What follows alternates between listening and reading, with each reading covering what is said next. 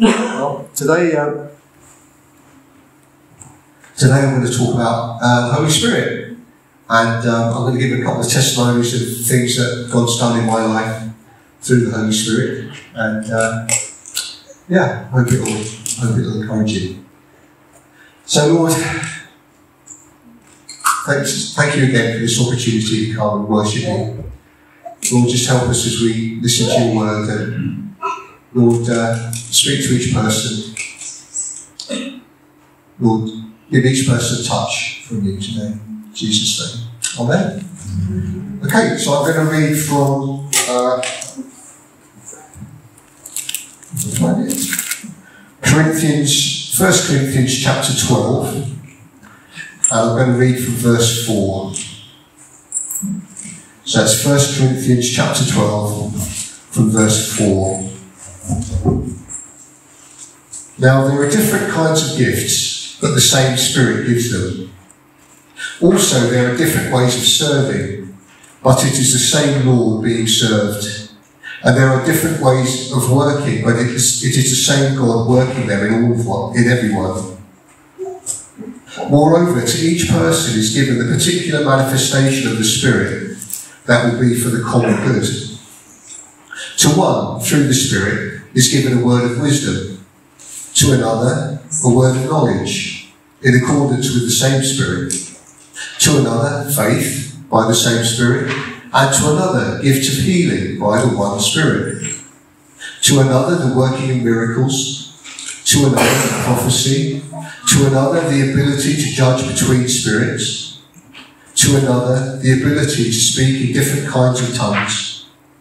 And to yet another, the ability to interpret tongues. One and the same Spirit is at work in all these things, distributing to each person as he chooses. For just as the body is one but has many parts, and all the parts of the body, though many, constitute one body, so it is with the Messiah. For it was by one Spirit that we were all baptized into one body, whether Jews or Gentiles, slaves or free, and we were all given the one Spirit to drink. So there Paul's talking about the gifts of the Holy Spirit, and that's something I'm going to touch on. But I also want to speak about the fruit of the Spirit. So if we go to Galatians chapter 5 and verse 22. So it's Galatians chapter 5 verse 22. But the fruit of the Spirit is love, joy, peace, patience, kindness, goodness, faithfulness, humility, and self-control. And there is nothing in the law that stands against such things. Moreover, those who belong to the Messiah Jesus have put their old nature to death on the cross, along with its passions and desires.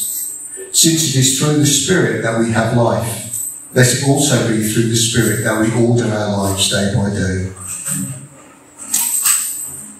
Okay. So, well, I'd like to talk about the Holy Spirit today. I've known him for around 40 years. And I met him first when I met Jesus. He's stuck with me through good times and bad times, and some truly dreadful times. He's helped me, he's encouraged me, he's shown me the way to go, and he's comforted me when I've needed it. He's a very important person to me, and without him I'd be in a real mess. His name is Holy Spirit, and he's one of the three persons of God who make up the Holy Trinity. So that's God the Father, God the Son, Jesus, and God the Holy Spirit. And the Holy Spirit is also known by other names that reflect his character and how he works in our lives. He's the Comforter.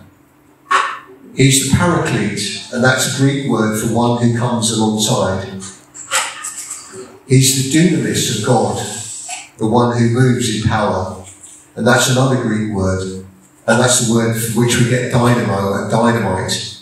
And trust me, the Holy Spirit can be both. So I'll give the first testimony now about the Holy Spirit's power. The Holy Spirit gives us his power when we're in difficult or even dangerous situations. In the book of Ephesians, the Bible tells us that if we belong to Jesus, the same mighty power of God that raised Jesus from the dead is also at work in us. And we're therefore seated with Jesus in the heavenly realms, far above all the other powers in heaven and on the earth. And some years ago, I bought a second-hand keyboard from a music shop in Haverfordwest, and bought it to use in worship, and it was a good solid one that would last many years.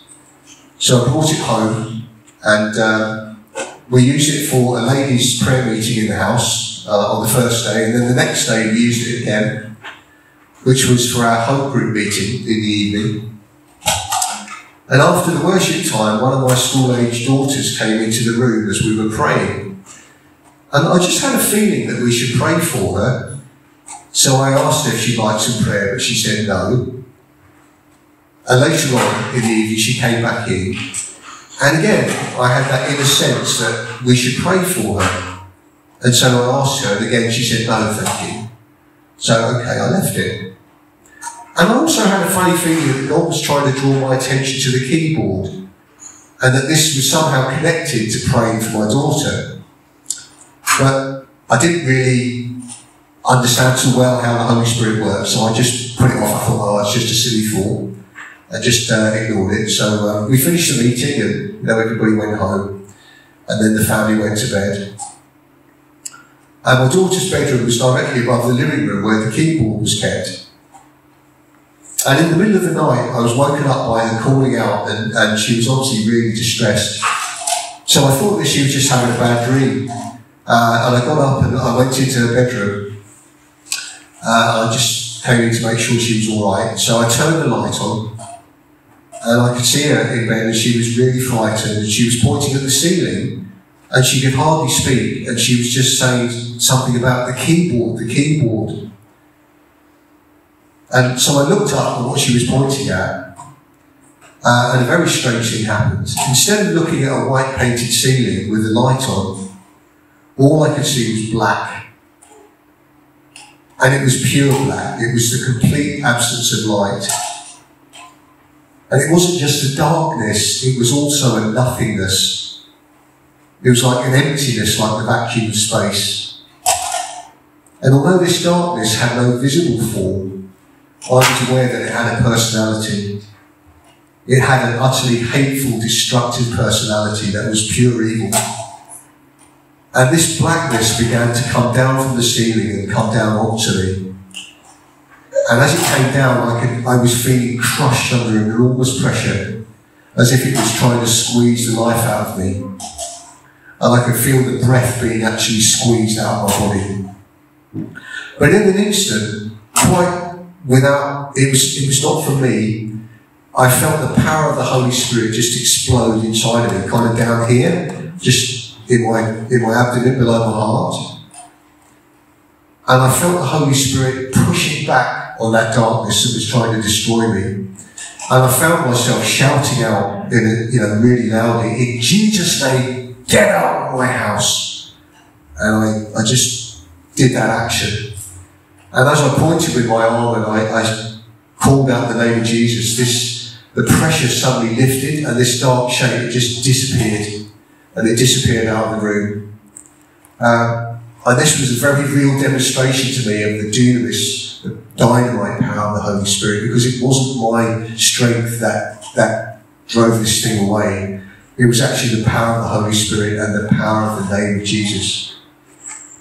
And since that time, I've never been afraid of the enemy, but I do fight him with caution. And I always fight and pray under God's covering and under God's protection. So I'm not afraid of him, but I'm aware that you need to be careful. So after this thing went, I was able to pray with my daughter. I was praying with the rest of my family, who all come up to see what the noise was about.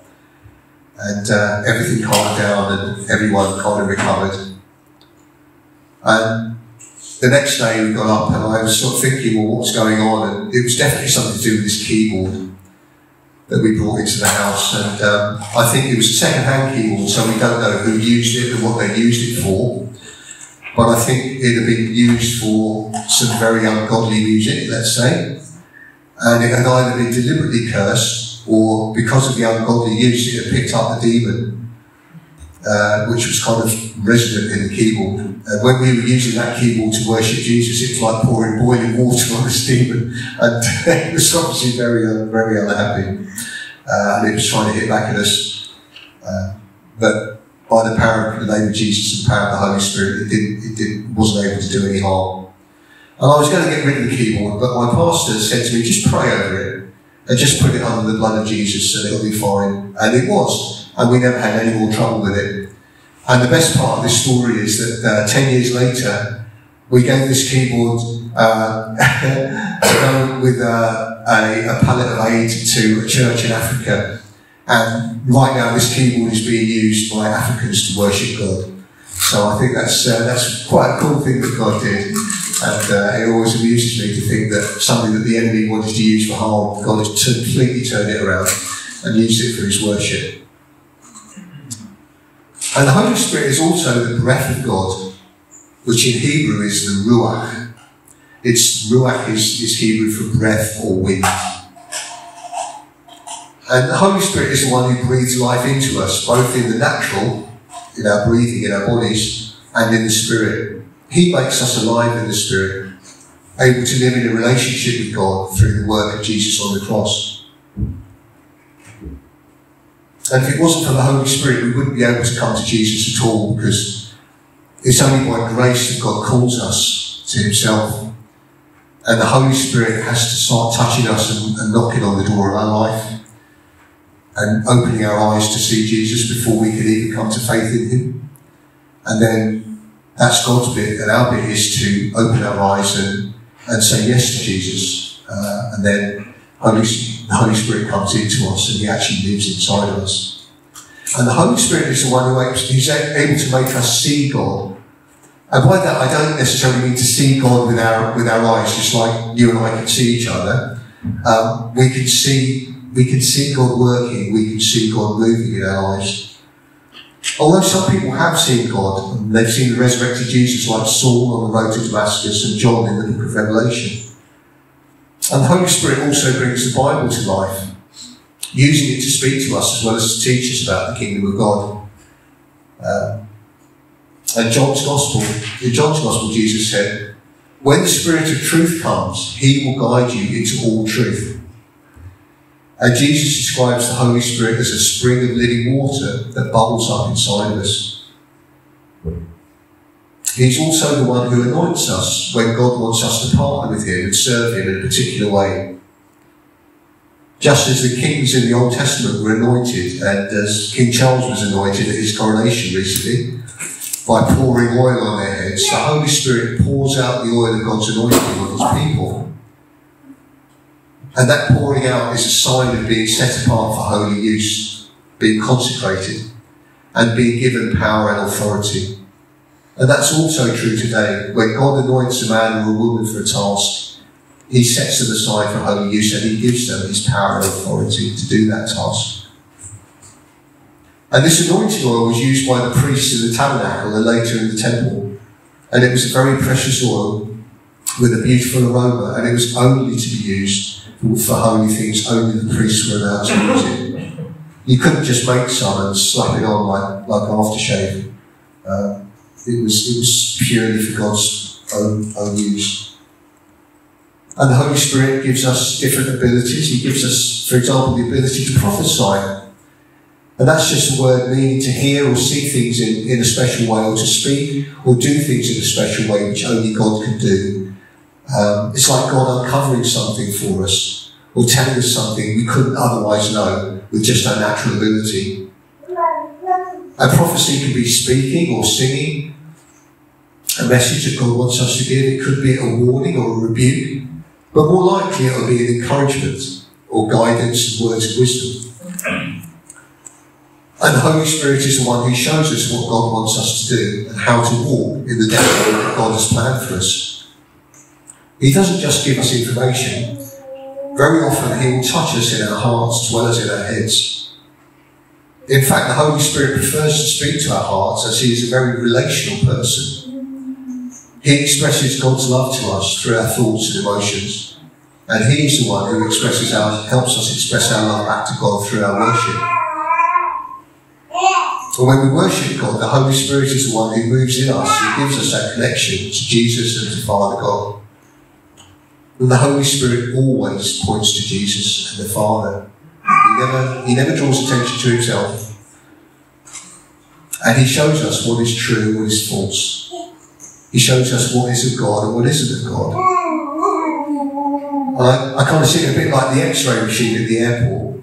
You might have a suitcase that might look lovely on the outside, an expensive, designer leather case, but put it through the X-ray machine and the contents are revealed, and they might be harmful or illegal things. Or we might have a scruffy old suitcase that's falling apart and held together with sticky tape and string.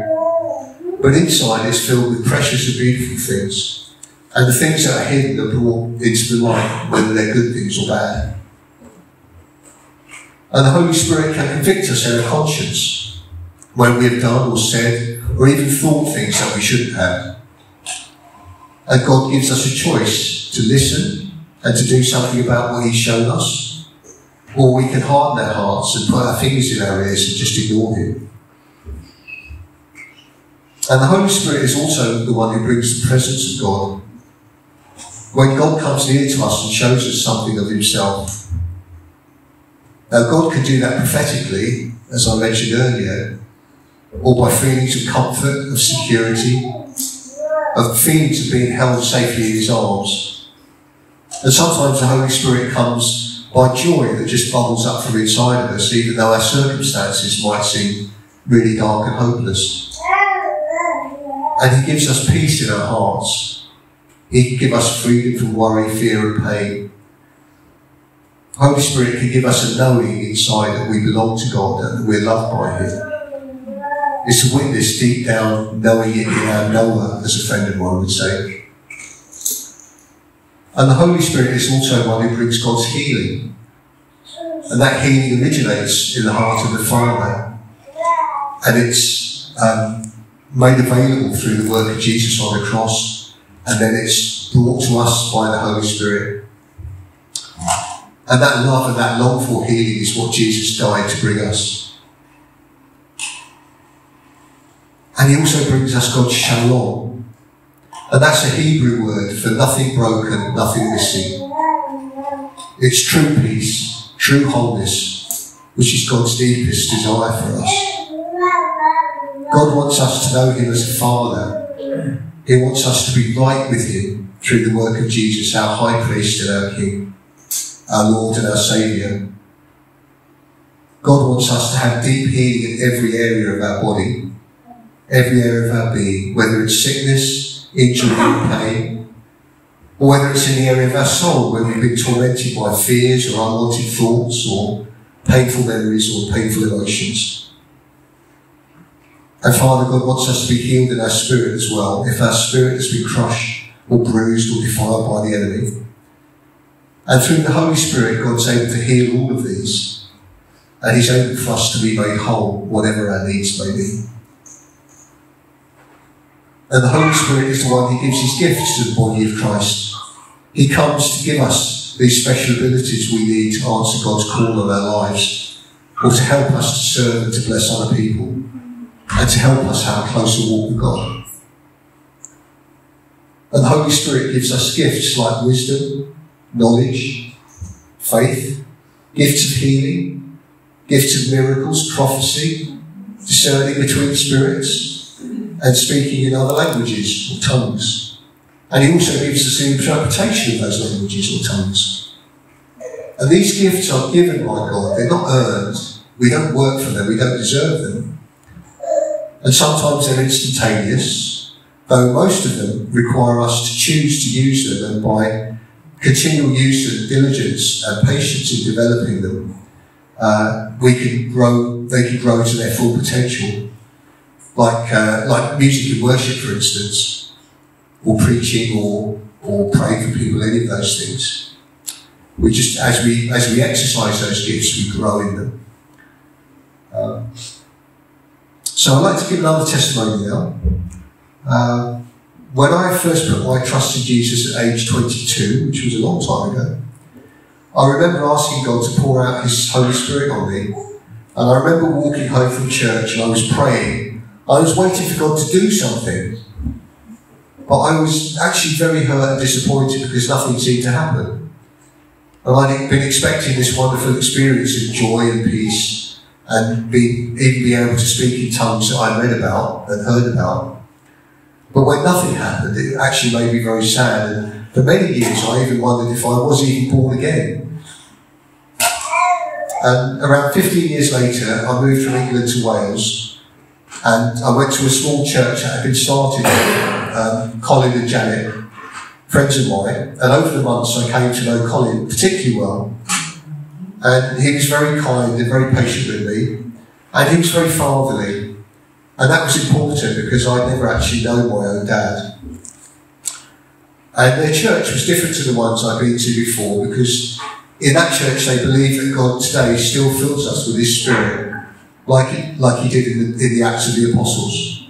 And they believed that he gives us the gifts of the Spirit, like tongues and prophecy and healing and miracles. I don't remember an actual time in that church and I asked God to fill me, but I probably did ask. And remember that I had actually asked him 15 years ago to fill me with the Spirit. And one Sunday in the church, Colin and Janet's home group, which I was a part of, we were asked to pray for one of the young ladies in our group called Ria, who was going to go to Brazil on a 6-week mission trip. And it was the first time I'd ever really been asked to pray for anybody in church. And so, you know, I took the microphone and mumbled a few words and passed the microphone on to the next person. But at the end of the service, Ria came up to me and she thanked me and she said that my prayer had actually really blessed her because it had spoken encouragement directly about the things that God was calling her to do. And I was actually surprised by that because I thought I'd just prayed the first words that had come into my head. And in that moment, I heard God say to me very clearly in my spirit, "You're ready." And I thought, ready for what, Lord? And I just didn't know what I was ready for, but apparently I was ready for something. And then 2 days later, I was taking my lunch break from the factory where I worked. And because the factory was really noisy, I used to take my break in the graveyard nearby. So for a bit of peace and quiet. Now, I wouldn't recommend hanging around in graveyards, but at the time, it was actually quiet, and I got that little bit of peace. And I used to like reading the inscriptions on the gravestones, and I used to wonder what the people were like when they were alive. And some of the graves were for sailors and sea captains, because that little town that I was in had once been a thriving seaport. But I read one gravestone, and it was for a married couple, and they had a quotation from the book of Malachi, and it said,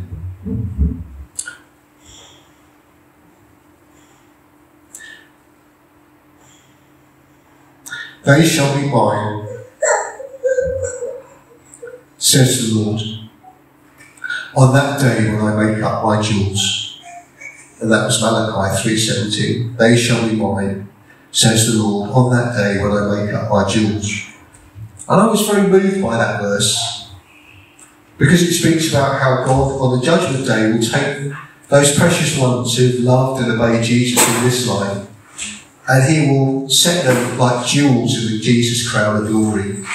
And I thought, wow, that was a beautiful expression of a Christian's sure hope of resurrection and eternal life with Jesus.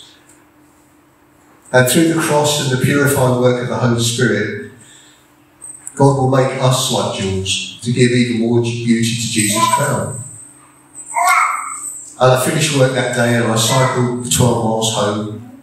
And on the way, as I was coming home, I met Colin and Janet's oldest son, Sam. And he pulled his car over to talk to me, and I could see by his face that something was very wrong.